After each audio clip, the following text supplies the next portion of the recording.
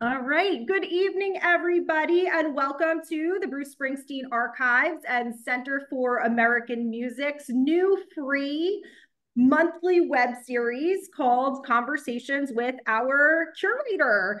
I am the curator right now. My name is Melissa Ziobro. Thank you so much for joining us.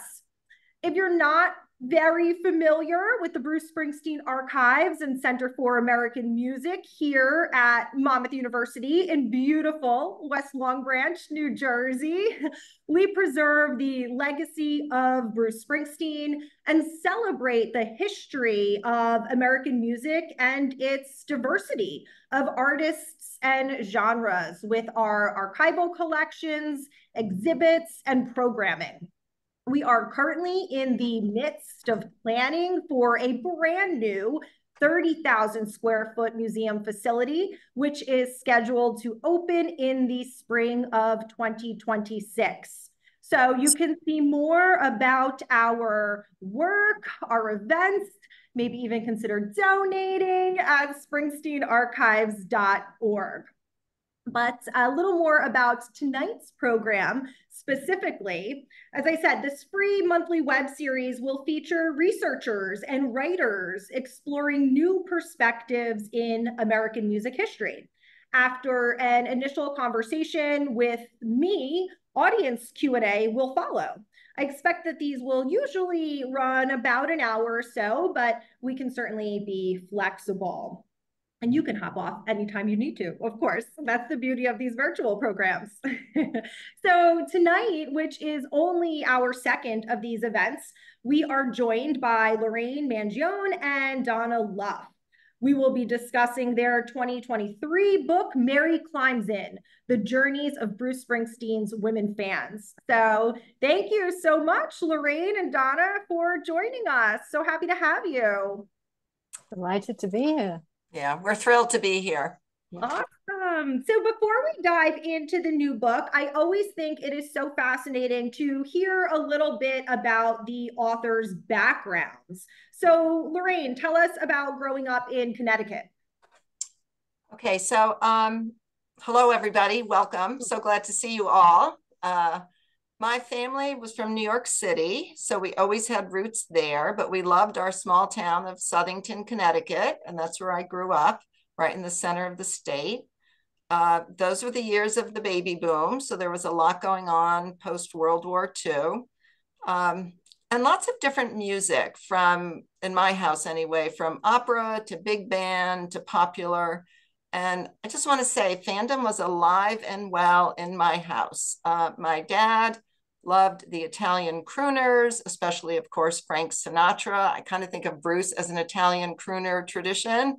And my mom was in love with Harry Belafonte. We were always dancing to him in the living room. And there were some excellent women singers in there too. And I always think of like people like Ella Fitzgerald or Rosemary Clooney, but for some reason, there was a bit more passion about the men. My sister and her friend Kathy screaming to the Beatles, my brother with the Moody Blues and Chicago and Emerson, Lake and Palmer. And quite honestly, Springsteen started coming up to Connecticut early, but I never saw him in those small, intimate settings. And I don't ever like to be reminded about that. But a very, I was always very academically focused. I never thought of myself as a nerd, but academics and social life were both very important to me. And it was a wonderful way and place to grow up with family and friends. Great. And Donna, you grew up in England, right? Tell us about your early life. Yes, that's right. Yeah, I grew up and spent most of my adult life in England. Moved here in 2006 to the States. And so I grew up about 6 miles outside of Birmingham, which is the second city in Britain, second largest city. And actually, Lorraine and I listened to some similar music when we were growing up. I was lulled to sleep. My parents loved music, and we would have go to sleep listening to them playing Sinatra, a lot of the Beatles, also Ella Fitzgerald, and other lots of music actually. So I grew up surrounded by that. We also had a close family friend who was actually a singer and entertainer in the UK. So we would spend summer holidays kind of following the tour around and seeing shows. So it became, a big part of my life early. And as a teenager, I would go and see with my best friend, who actually is on here tonight. I'm very excited, from my childhood. Would go and see like all the bands that came through Birmingham. We went to see a lot of music. We were, at that time, there was a lot of great music actually in bands from the Midlands, from where I grew up. A lot of ska and new wave music, bands like the Specials, UB40, and the English Beat, Duran Duran. Birmingham was always a stop on the tour for them. So we would go and see lots of things. Now, I want to hear how you both became Springsteen fans. Lorraine, it wasn't necessarily love at first listen for you, right? I mean, you just said that you didn't necessarily see him in the earliest shows in your area. Tell us about how you become a fan. Well, I have to say, and I think she's here, one of my best friends, Martha. Anytime I talk about this, I do another apology to Martha. She's had many since then, because Martha climbed in early and she just loved him. And my brother Joe and our friend Barvey and I would make fun of him. Bruce isn't going to hear this, right? We'd say, I don't know. Maybe he's listening right now. I don't know. We'd say, Bruce Stringbean, Bruce Spring Street. Who is he? We really got into fooling around about him, and he just wasn't like our style or something. And we have regretted that ever since. And it was kind of around, my first concert was 1978. I was out in Kansas in graduate school, and that really was the moment of truly climbing in the darkness tour. So we all make mistakes in our life. What can I say? And Donna, what do you remember about your introduction to Bruce? I believe I read it was during the River era. Is that right? That's right. I remember distinctly. It was 1981, and I was actually in the back seat of my father's car. He was driving me to school, and Hungry Heart came on the radio. And to this day, I don't know quite why it struck me as big as it did, but I was like, "Please, can you turn that up?" And my sister was talking. I was like, "Shush." And then I went to our favorite record store in Birmingham the following week and bought the single and played it obsessively, and then went the following week and bought the River album. So this is the River, obviously. And at that time, that day that I went to buy the album, there was a sign saying tickets for Bruce Springsteen at the E Street Band at our local arena for £5, which was $7, I think, in those days. And so I just bought 2 tickets just like that, which of course has never happened again. And I persuaded my best friend, who I went to all those concerts with, that she needed to come with me, because I wanted, we did everything together. So I wanted to indoctrinate her into my new obsession. When we got to the show on the night of, on the day of, a stranger came up to us and offered us £100 each for each of our tickets, which was an absolute fortune in those days to us as teenagers, and she really wanted to sell them, and I pleaded with her and persuaded her not to, and she said, "This better be the best show I've ever been to in my life," and of course it was. So and she now lives in Canada, and we still go to shows together. Oh, I love it. So listen, maybe it wasn't love at first listen, but you both become Springsteen fans pretty early in your lives, but you're fans. You don't build your careers around Bruce. So I'd love for you to just tell the audience a little bit about your professional careers, because they're incredibly impressive careers. So if you would just give us a thumbnail sketch of your professional backgrounds outside of Bruce. So Lorraine? So I'm a clinical psychologist. I'm on the faculty at Antioch University, New England in Keene, New Hampshire. I see a few people from there on here. So one of my favorite teachers at Duke, where I was an undergraduate, put together art and psychology. His name was Erwin Kremen. He was a psychologist and an incredible artist. The dissertation that I did for my degree in clinical psych from University of Kansas, with Frank Shantz as my advisor, was actually on the creative process and what it means. So I've always had that interest in creativity and art. And my clinical work, my research, my teaching, a lot of it has been around women's issues, which we see again here, group therapy, clinical supervision, Italian-American families, and we know Bruce fits in with that. Loss and grief, adult development, spirituality and religion, and all these intersect with psychology. And really, relationship is fundamental in any work that I do. And all of this comes out in the Springsteen work too. It just fits with all the stuff I've been doing for years. And you, Donna? Yeah, so I currently work at Boston Children's Hospital, and I direct a program of simulation training there, where we do practice. You know, the physicians and staff come in and practice doing rare events or emergency events. And I also do a lot of teaching at the Harvard Medical School. And I was actually, this is a very convoluted path that's led me here. It's not a straightforward one. I was actually an undergrad in American Studies. That was my first degree.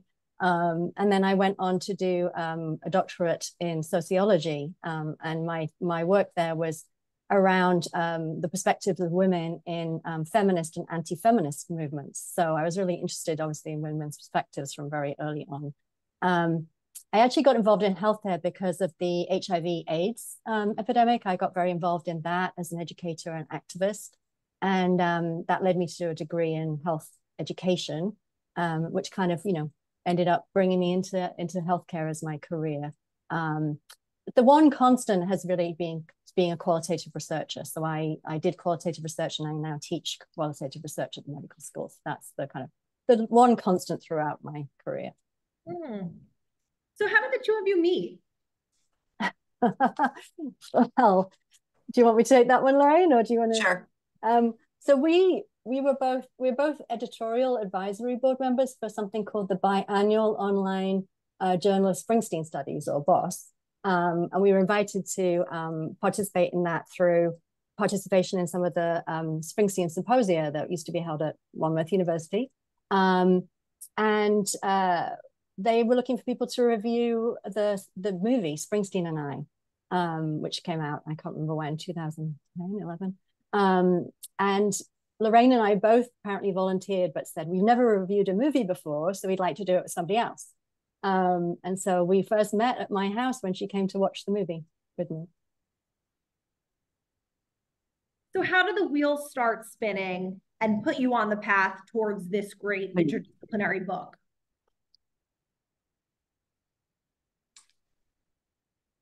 Lorraine, do you want to say something?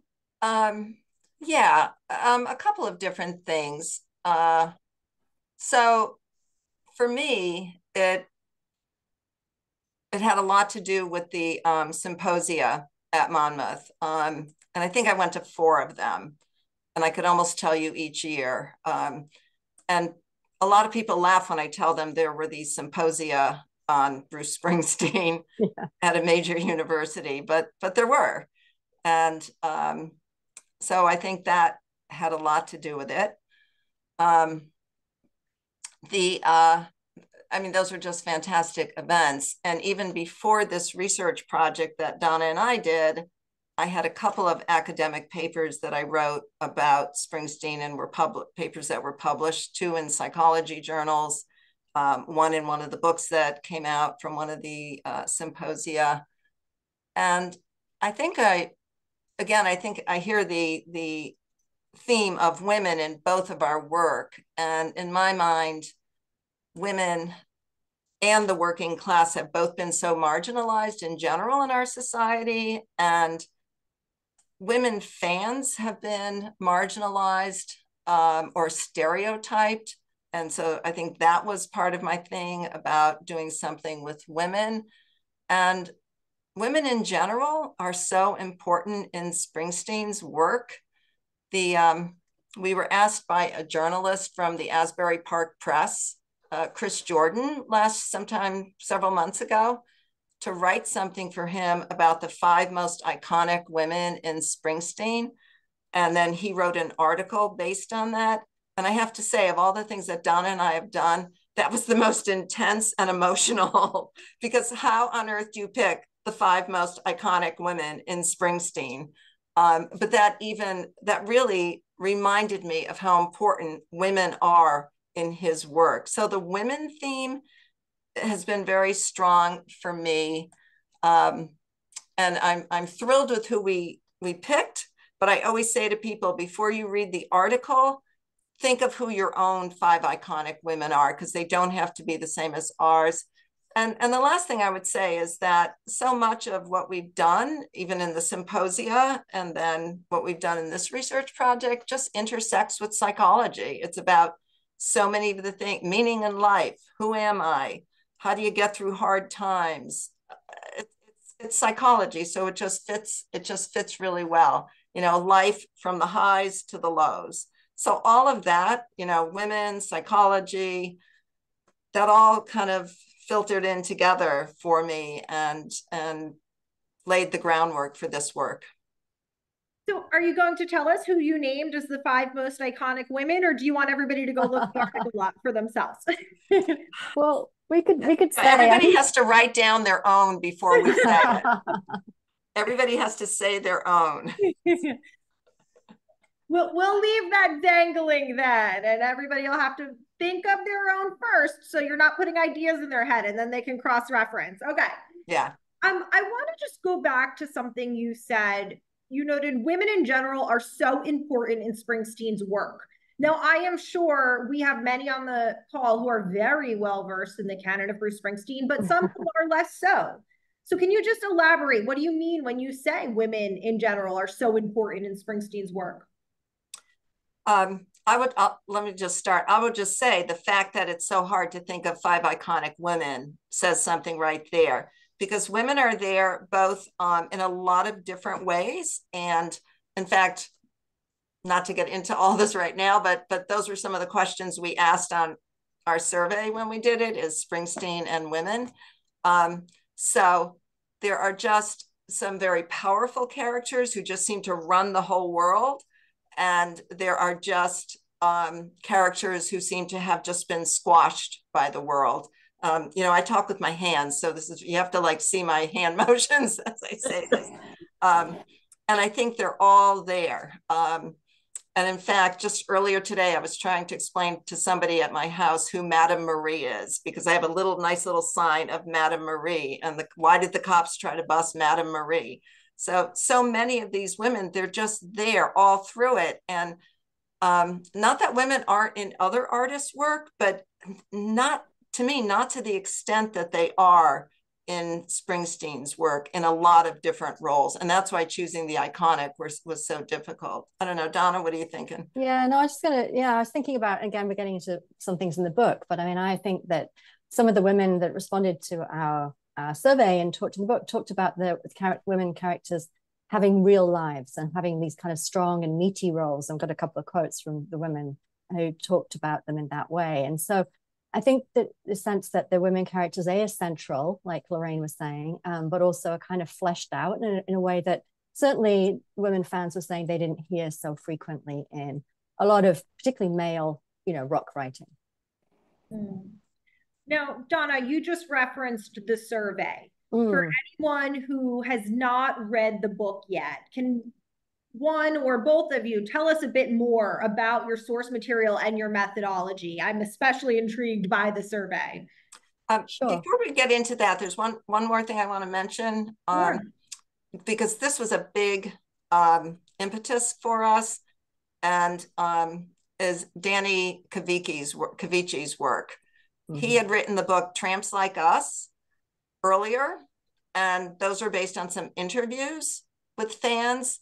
And even he said in that book that women fans we had not looked into women fans as much as needed to be. That was something that still needed to be done more. Not that he didn't have some women in there. And so again, kind of with the symposium, with Kavici's book, and then with us trying to decide what we were going to do, that kind of all led us to the survey. And I'll let Donna comment on that. Yeah, no, that's right. And I was going to definitely mention Daniel's work because it was central. And I think we kind of decided we would take on that challenge that he'd identified to say something more about women fans. Like from those first conversations that we had, we were like both talking about how we would like to write something about women fans. And so we came around to this idea that we're both qualitative researchers. We wanted to hear women's own voices, but we wanted to get quite a large number of women. So we figured we'll ask a survey. We'll ask lots of open-ended questions about things that we were interested in, like, how did you become a fan? Why did you stay a fan? What do you think of Springsteen's writing on women? Those kind of questions. And then we thought, well, we'll write something. We'll write, for a chapter, or we'll write a symposium piece. And so we sent it out through Backstreets. We fielded the survey through backstreets.com, which of course, sadly, is no longer with us. And we expected to get maybe 50 to 100 responses. And we shut the survey down after less than a week when we got like nearly 1,200 responses. People had written, like, in answer to our open-ended questions, they'd written essays about what they were going to say. So we had all this incredible data. We only used complete surveys because we were looking at, demographics and things like that. And we had over 900 of those, and we had respondents from 44 US states and DC. We also had people from 24 countries across the world. And actually a third of our respondents were from other countries, which really speaks to that, international fan base and how powerful and passionate that is.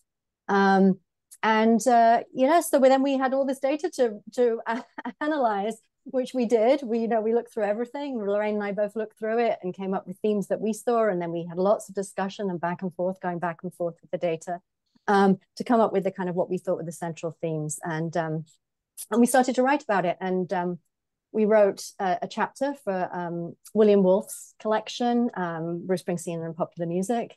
And we did do a symposium presentation. But I don't think we ever thought we would end up with a book, but then we did. And Lorraine, I definitely want to say something about the second survey, because once we got the book contract, we did something else.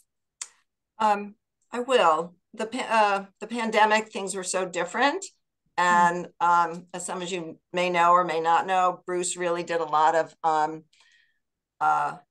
reaching out to people as a DJ, etc. And he came out with a couple of new albums, especially Letter to You at that time. And so we decided that we wanted to do a survey, and that was 600 in all, and maybe 400 that we used. So we have a second survey too, and we're really glad we did that. That one was a little bit different because we were more specific. We wanted to, it was like updating us. But the surveys in general were just pretty amazing. The thoughtful responses. We could not have done this, as Donna said, without backstreets.com. We miss them tremendously for closing down.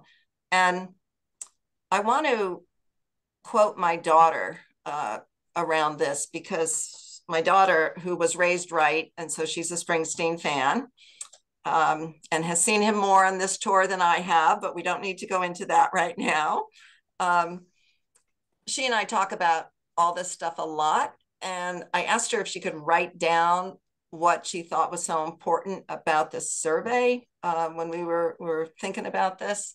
And so if you don't mind me reading a couple of sentences, and she's late 20s, so definitely, much younger than I am.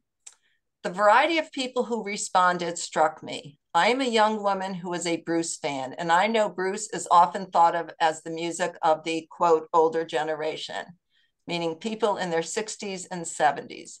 I was struck by the range of ages, as you could often tell by the album or time period in which they described climbing in, which made me feel a part of something bigger, even as a young fan. It felt like I could see myself in some of the younger respondents and appreciate those of other ages. So the age diversity, the country diversity, these things were just amazing to us. We were just kind of overwhelmed, both emotionally and with work, when we got it. And I think my daughter really captured something in that as a young fan. I love that. Now, the historian in me must ask, what happened to all of these surveys? The raw material that didn't make it into the book. Have you archived those? Have you kept those, or were they destroyed after the publication of the book? Oh, we've still got, we still have, I will have to say, Antioch provided me with some wonderful research assistants, and I don't think I could have done any of this without them. And we definitely still have the data. And I appreciate the worrying about it, because I'm going to start worrying about it now too. Well, we'll chat more about that offline later. I think the IRB makes you keep it for a certain amount of time. I think you're okay. What are some of the biggest takeaways from your book? Of course, we don't want to give them all away because we're going to be sharing a code for everybody to purchase the book later if they'd like. But what were some of your biggest takeaways?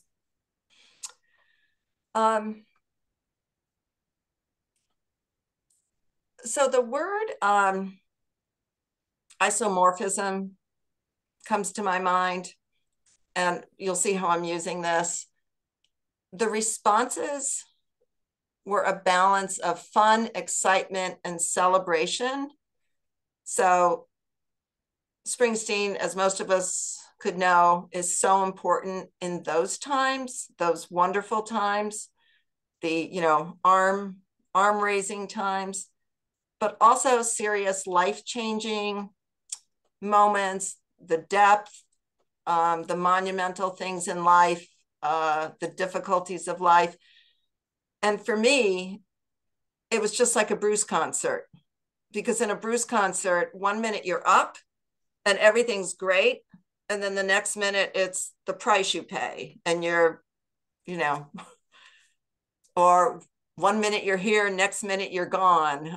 You know, some song that's just going to take you right down to the depths. And so the responses really had that in them, and the responses. So the isomorphism is the similarity between Bruce and the responses. And there's lots of storytelling that grabbed our attention. I wasn't expecting such storytelling, and Bruce is such a storyteller. He connects so well and tells his own story, but tells other people's stories. And so many of the women told stories, I mean, some of which, you know, could make you cry or laugh as you were reading them. And I certainly hope if people read the book, they will also cry or laugh.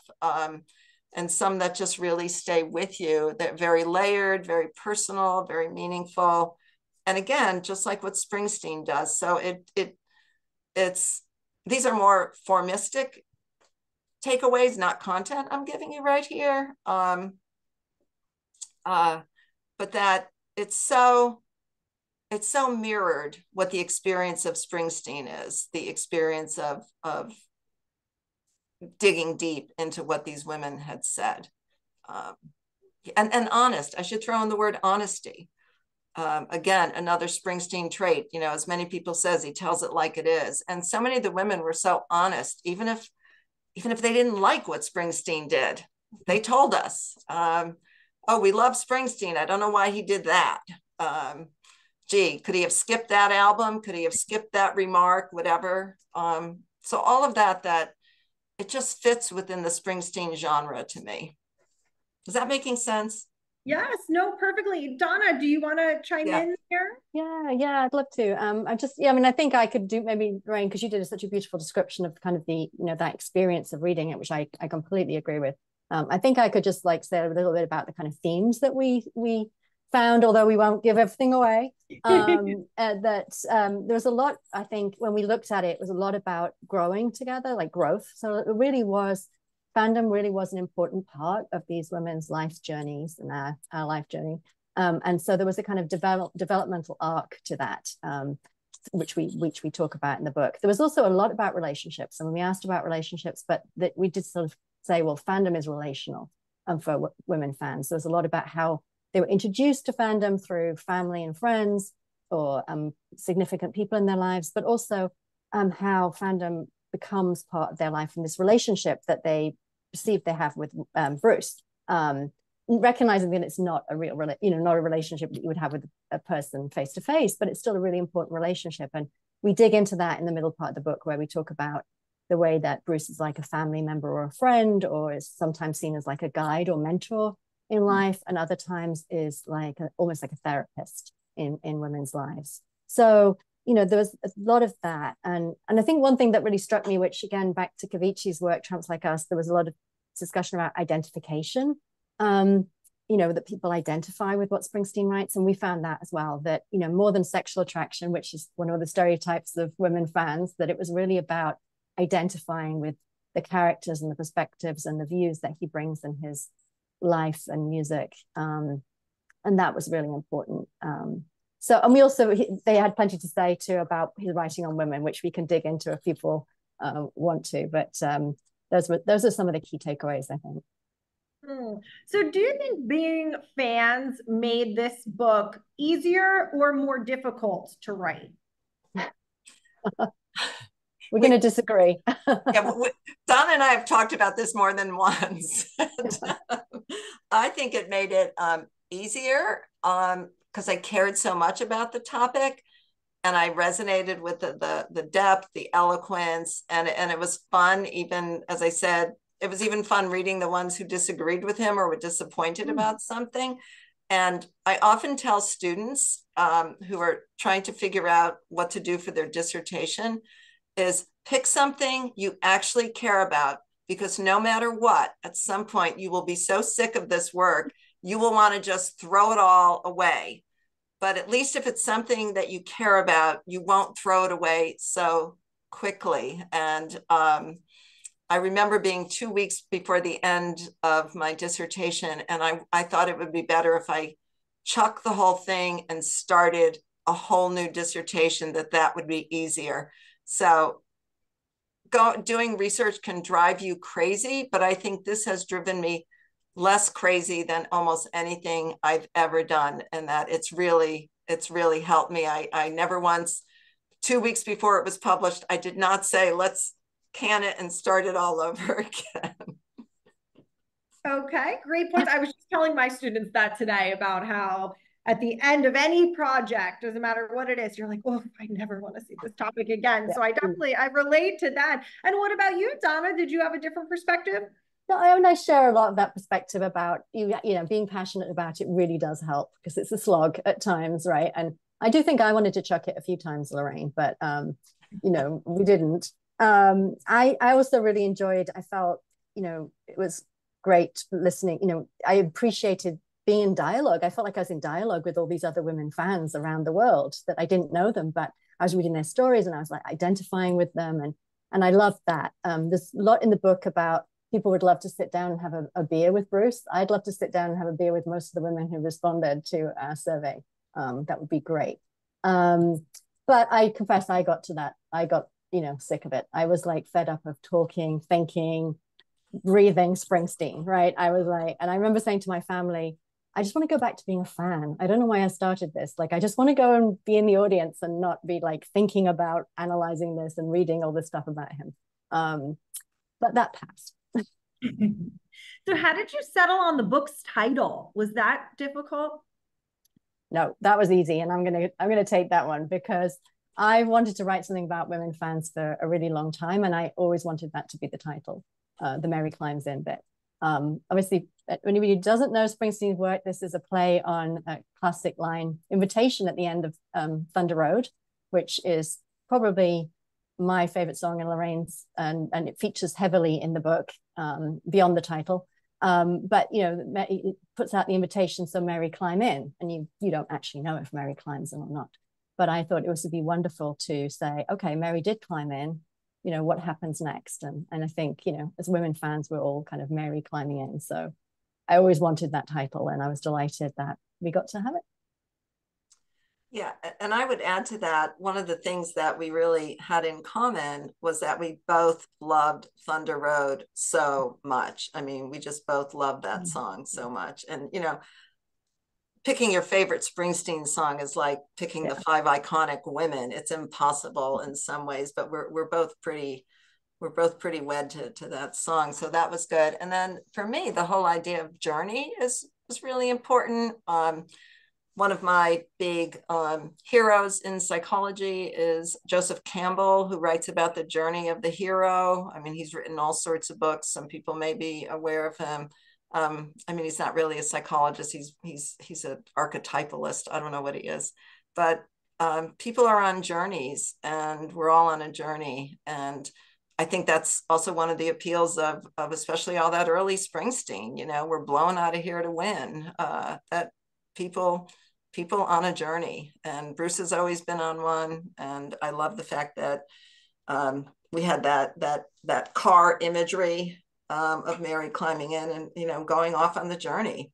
And we don't know whether she did or not, but in our book she did. Yes.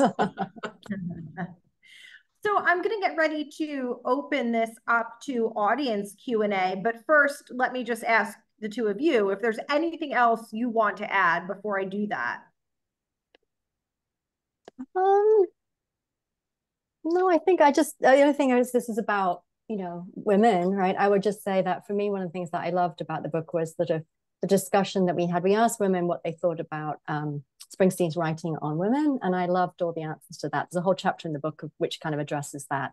And I particularly noted, like, a lot of women talked about the evolution of his writing and how, you know, his writing about women now is very different from when he wrote in the beginning of his career, and how that really matched, you know, the changes of the last decades, that he's kind of grown alongside them as they've changed, and the music has changed to go with that. And so that was something that I really enjoyed hearing and thinking about and writing in particular. And I would just say I'm on a mission to change psychology. And I've now presented some of this work at 3 major conferences. And I really wish psychologists and other people in the mental health field would take fandom more seriously, what it means to people, what it means in their life, how it can. So many people said, this got me through the death of my father. This got me through the worst breakup of my life. And I wish more mental health people would think about using music in a therapy session. And you don't have to be a music therapist to do that. I've used his work and some other people's works in groups I've done. And so I'm on a mission to, I know there's a few psychologists in the audience. I'm on a mission to change psychology and just make it more open to some of the things that are so important in people's lives. So I always knew how important it was to me and my friends, but I got how important it can be to so many people. That's what I guess I'm saying, and would like to just communicate. But thank you. I love it. It's the power of music more broadly, and Springsteen in particular. Well, ladies and gentlemen, before I move into audience Q&A, I apologize if this is clunky, but in the chat, I have dropped a link to a flyer that Donna and Lorraine have kindly provided. It'll give you a discount code if you're interested in purchasing their book. I am also going to just momentarily share the screen so you can see that. It gives you the discount code. I'll leave that up there for a moment in case anybody wants to take a picture or anything, but I dropped the link in the chat. So if you look in the chat, click the link, it'll open in your browser and you can, look at that after we've concluded the program. If any of this tech is not working for you and you are not getting the flyer or seeing the discount code, just go ahead and shoot me an email, mzobro@monmouth.edu. I also put that in the chat and I will make sure you get your flyer, okay? So let me stop this screen share and we can get to the audience Q&A. Let's see. All right. So remember, we are recording, but you are welcome to go ahead and unmute yourself and ask a question. Or if you would like to type it in the chat, I would be happy to answer that for you. So do I see anybody? we got a lot of people here. It's hard for me to see all of the little squares at once. So if you want to ask a question, go ahead and risk just starting. I see a Martha Cook. Martha, did you have a question? No. Okay, no worries. We want to put you on the spot there. Martha, where are you, Martha? Jennifer Newman has a hand raised. So, yeah. Jennifer wanted to ask a question. Yeah, it's not really a question, but just a comment. I read the book To and From Vegas, going to the shows in Vegas last week. And thank you. One of the things that I really liked that you spoke of is how often women's experiences were based more in connection as being human and not necessarily based in gender experiences. And that resonated with me and something that I enjoyed, and I just wanted to say thank you for engaging in the project.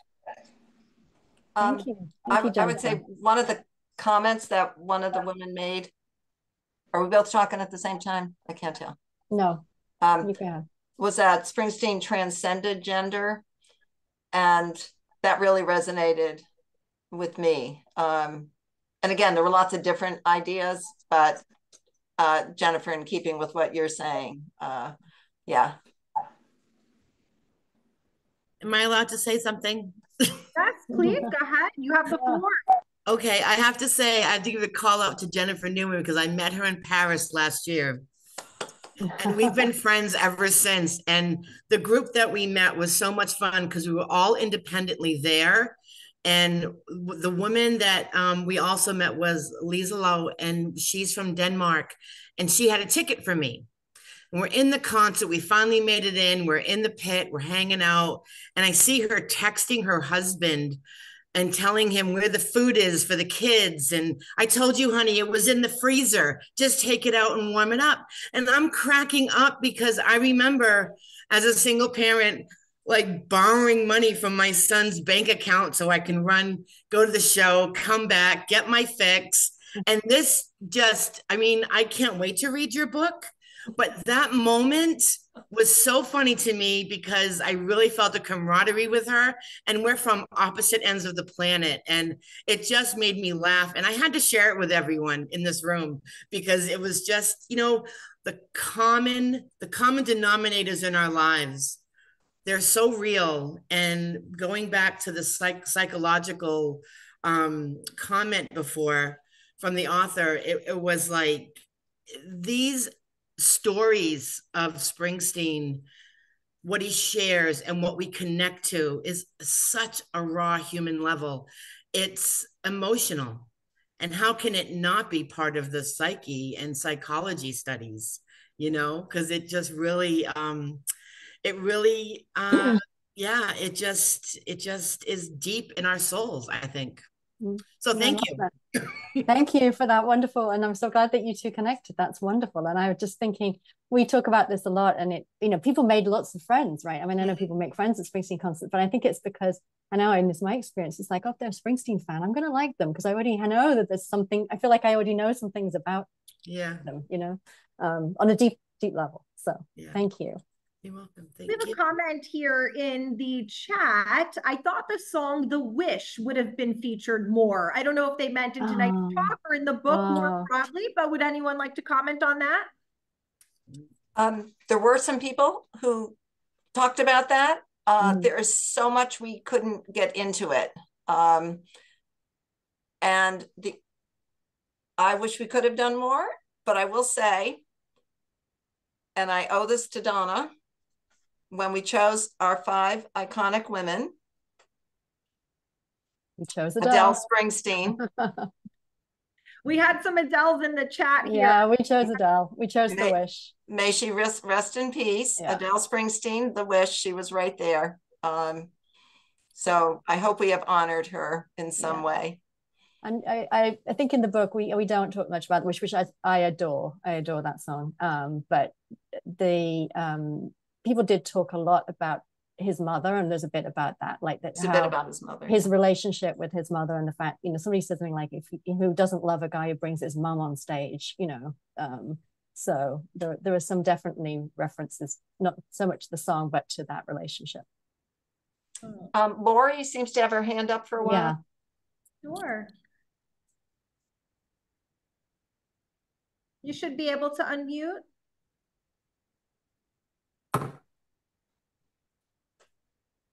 Uh-oh. Well, we'll give her a second to find the unmute. In the meantime, here's a question from the chat. Do you, Lorraine and or Donna, think that the approach to Bruce has changed as he has grown older? That the approach? I think that I'm reading the question as it's written. Perhaps it's Bruce's approach to women in his music. Oh, yes. Yes. Lorraine, did you want to go first? That's the evolution that Donna talks about, and that some women were pretty critical of him for using certain words or whatever, and other women, one of my favorite lines was bull hockey, in response to people who said he was sexist. And a lot of them did talk about evolution. And I want to use one of, to me, one of the most important lines in the world, because there were so many different views about this line. Show a little faith, there's magic in the night. You ain't a beauty, but hey, you're all right. And that's all right with me. And some women felt really empowered by that. I don't have to, do up my hair and be gorgeous and all that. And other women felt like diminished. And that's what we liked. It wasn't just when we say people could be honest, it wasn't just everything Bruce does is amazing and wonderful. So I think that song and people's responses to it says something about, it's kind of almost like a Rorschach. You don't know really what it is. You could put a lot of different meaning on it, and that's what people did. But there was definitely a sense of, as he's gotten older, he's evolved away from some of the language or whatever, and also a sense of we're all sort of influenced by what's going on around us, and that was sort of the language of rock music.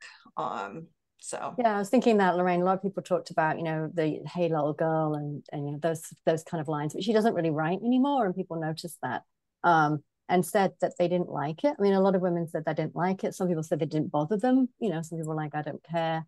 But a lot of people did contextualize it as like, well, it was the kind of rock vocabulary, right? And noted that as he's got older, the way that he's writing has changed, and that he does that rarely now. And, I think that's one of the things about an artist that's been around so long and keeps doing different things.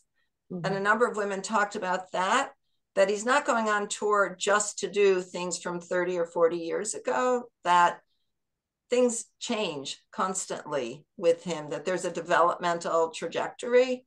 And a lot of women who said they felt they grew up with him, like that was the companion idea. I think that was really helpful, that he wasn't just redoing. I mean, of course, we all love it when he does some of the old songs. Let's admit that. But he's doing a lot of other things too. He's written a lot of other things. I think Lori Carter is ready to go now. We can give her a turn. Oh, no. No. Do you want to put your question in the chat, Laurie? We'd love to hear it. We have a comment in the chat from Jim, who happens to be at a loud Starbucks, but he says lots of musicians have passionate devotees, the Grateful Dead, the Rolling Stones, Bob Dylan, etc. But what you see when you read Robert Cole's work, Dan Cavicci's work, and especially Donna and Lorraine's work, is the deep sense of emotional and empathetic connection between artist and audience. Dylan makes people think, the Stones and Dead have a visceral pull, Springsteen does both. But no one seems to have the sheer psychological depth that he does. I think there's a gender dimension to this, though it's complex. Lorraine or Donna, would you like to comment? I love that comment, Jim. Thank you. I would agree. And I'm not the psychologist, so I'm going to let Lorraine talk about that. But I've tried to figure out in my own life what it is about that makes the connection different, but it does feel different. And I like a lot of music, but there seems to be that. And it does although I don't feel quite the same about transcending gender that Lorraine does, but it does cut across gender. It does seem to go to something universal and deep for a lot of people. So thank you. And just one of my, I don't know who said it, but one of my favorite things is about just comparing Dylan and Springsteen was like, Dylan is the scratchy house cat and Springsteen is the chocolate lab. I never heard that. Yeah. I'll just make a couple of comments, and I know there's one or two super Bob Dylan fans in the audience, so I need to be careful. But some of this started for me years ago when a young woman that I think called me up because of Dan Cavici, who was an undergraduate, and she wrote this article about for an American Studies course. Dan, if you're there, you could speak up, about groups that had really intense fans. And I was the person she interviewed for You Know Who. And there was also for the Grateful Dead, Bob Dylan, and Fish. And I have loved that article, and I wish she could have turned it into, had it published, because it was pretty amazing. But I always remember thinking, this is my own bias, even among all of those who have those supporters, and my students will tell me other groups that the Jonas Brothers, I don't know, who they really follow. We don't even have to mention Swifties, but I think that the psychological depth for me, and I think that's what Jim Cullen is getting at there, is it just seems to be different. It seems to be on a different level, which is why I can go present him at psychology conferences. But yeah, and it's not even better or worse, good or bad. It's different. Here's that comment from Lori. Were you surprised with what women discussed about Bruce's sex appeal versus the influence of his lyrics and music in their lives? Did you expect more or less of that? I wasn't surprised. I'm going to jump in on that, but I wasn't surprised at all. I was, but I think that was one of the things that Lorraine and I talked about early on. I think that, and other people have written about this too.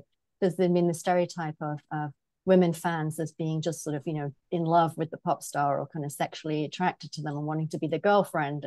And we were like, that doesn't, I mean, he's a fine looking man, but that wasn't the basis of, what we felt was the bigger connection. And so we weren't surprised. We were like, yeah, this kind of matches what we were kind of thought would be true. But it was really nice to have this big survey of women and find it. I mean, it was there, of course, but it wasn't, it wasn't the thing that I think was said the most.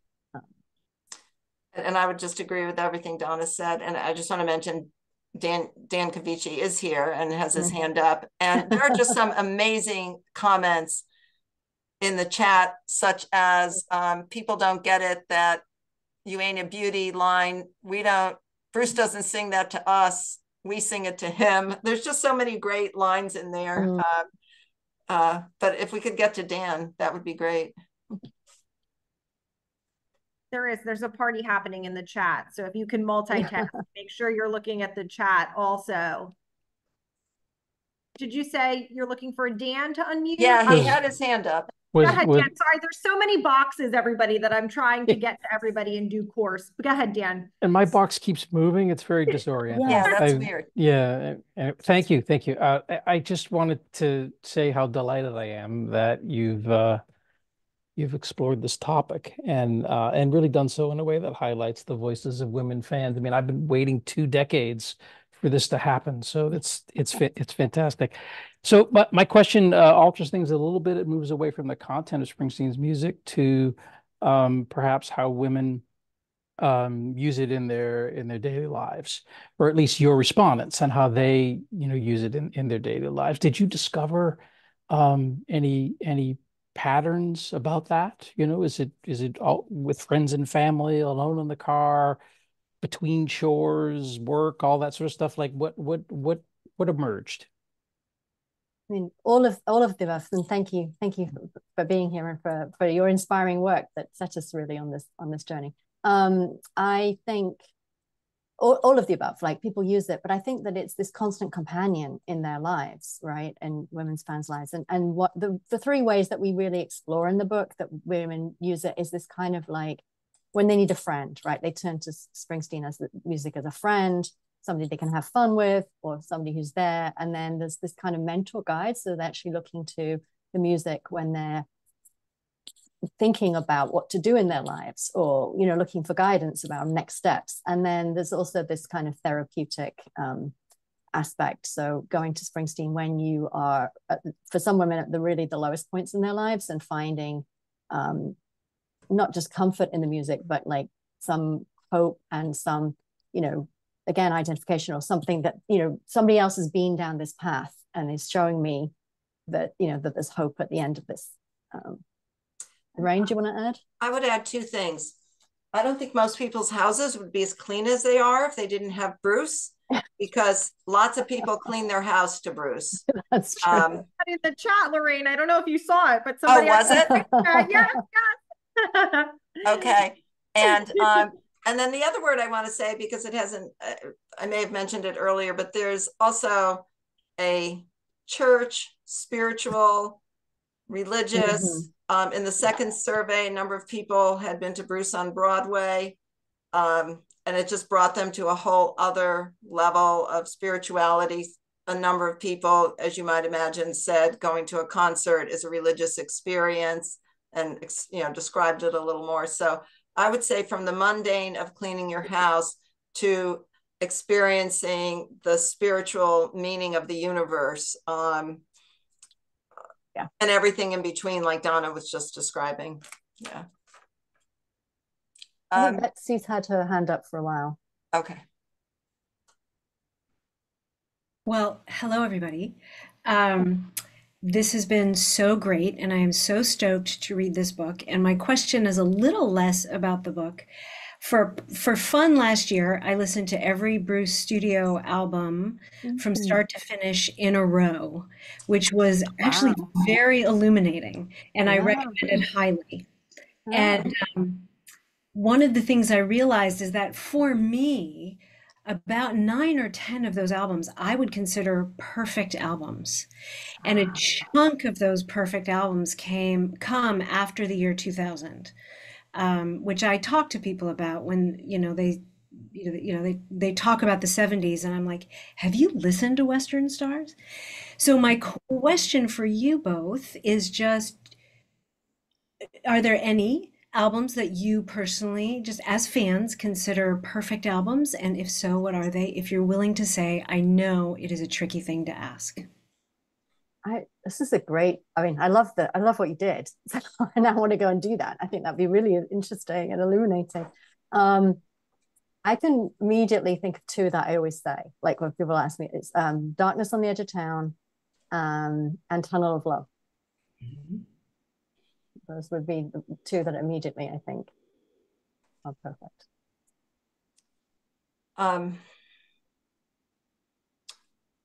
We're going to spend the evening here, right? The whole evening. Yeah, exactly. You're already at an hour, so you're being very generous with your time. Certainly Darkness on the Edge of Town. I can't say enough about The Rising and how he saved us. I mean, I can almost get tearful anytime I think of it.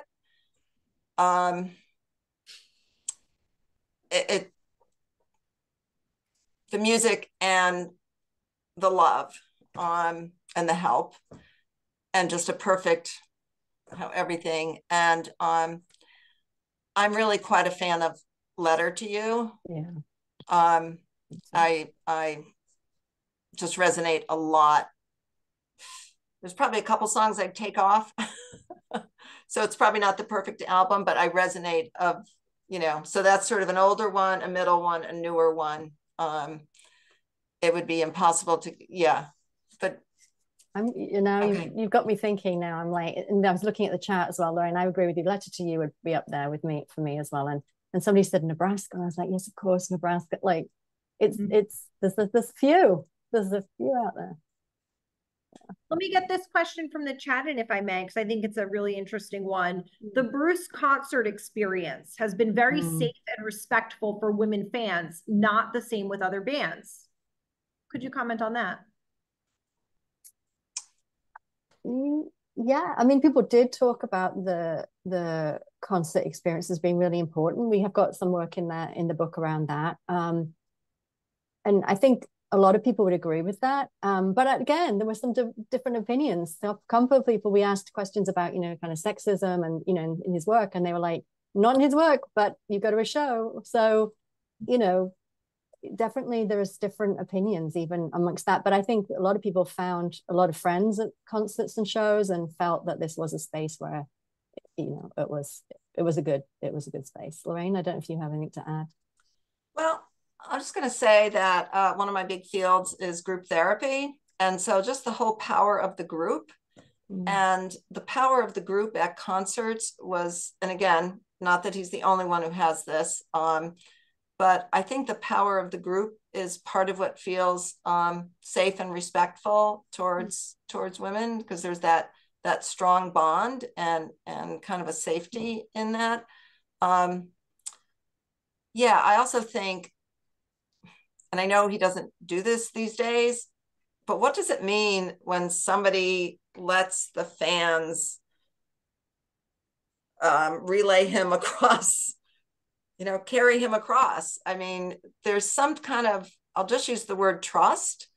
I mean, people are moving him down, up and down. That's pretty amazing. I still can't get over that. The times I've been, especially if you've been close to that at all.